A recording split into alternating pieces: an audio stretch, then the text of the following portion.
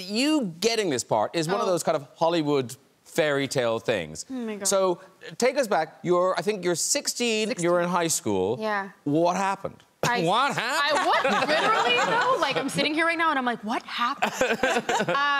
16 years old.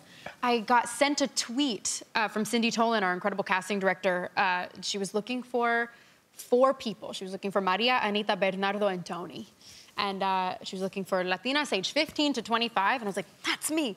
But my friend McKenna sent it to me and said, thank me when you're famous. And I laughed my ass off at that. But then I thought, I had just played the role on stage, maybe, yeah. You know? I was 1 out of 30,000 people who auditioned for it, and I auditioned for a year.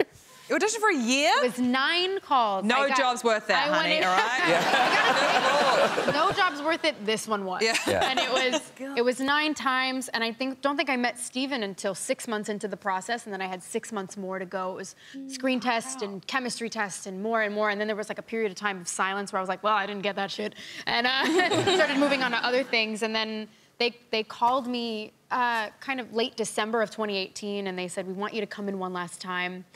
And when I got it, I screamed, holy shit, really loud. And then I just started crying, saying, this has been the longest year of my life. Oh.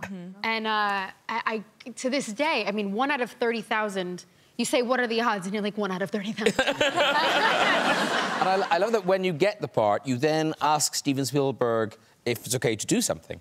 I asked Steven Spielberg if I could still do my senior year musical, which was Shrek the Musical. You laugh. It's Princess fantastic. Princess Fiona over here. It's a fantastic musical. Janine Tesori, who actually worked on West Side Story with us, composed the music for Shrek. And I was like, Shilma. But Steven looked at me and he was like, I produced the original Shrek. Of course you could do Shrek. I was like, and I ended up doing it, getting painted green. I looked like I had jaundice for like 3 weeks after I did the show. Yeah, I think we've got a picture of you as Princess Fiona. There you are. That same girl went on to sing I Feel Pretty with her whole chest on a movie screen.